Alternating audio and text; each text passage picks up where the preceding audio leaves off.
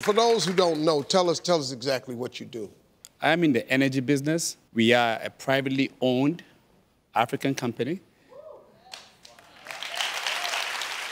To explain for the average person to understand, what we do touches the lives of everyone. For example, if you go to your house and you turn on water and the water is flowing, you need to understand that we are, the energy sector, we are providing the power needed for the water company to send the water to your home. So what we do basically just touches everyone's life, and we are excited to be able to, enhance lives. I had two young girls on the show, Addison and Maureen, and Addison had been working with World Vision to raise money to buy clean water for Maureen's village in Africa. These two little girls became friends. So I called up Kevin, and Kevin was so moved by their story that he donated $10,000 to World Vision to help African villages gain access to clean water. Well, we caught up with Maureen, and she actually made you a little video to say thank you. Take a look. Hello, Kevin. Thank you for the donation at the Steve Harvey Show to World Vision Bartapua for water. Thank you, and God bless you.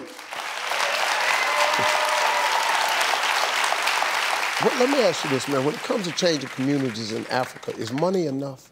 No, Steve, money is not enough. We believe in investing in society. We invest in our communities. We have a scholarship program which puts 150 school kids back into school. These kids, a lot of them walk to school, and they don't even have shoes. And this year, we are basically giving 10,000 kids shoes. Wow. Yes. But with us, what we notice is that, you can't do nothing without health care. You can't do nothing if you're sick. Right. So you can go to school all you want, but if you don't have health care, what are you going to do? Right. So, we also really invest heavily in health care. Like we've done over 100 surgeries for kids with hole in their heart that don't have the means to pay for it, or they will just die. So we have a system in place which, triggers in automatically once someone that is less fortunate comes and doesn't have the financial ability, we take care of them for their entire medical bills.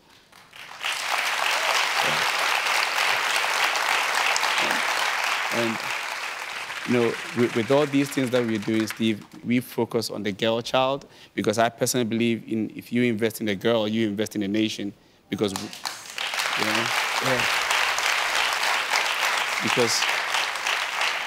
because women naturally take care of us and community and society. So we are very keen, and even in my organization, I would say 80% of the top executives are women. Yeah. Really good, man.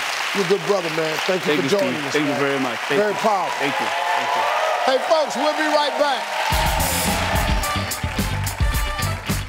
Hey, you made it to the end of this video. I got a lot more that you're going to enjoy, so just click to watch the next one. And make sure you subscribe to always know what's happening.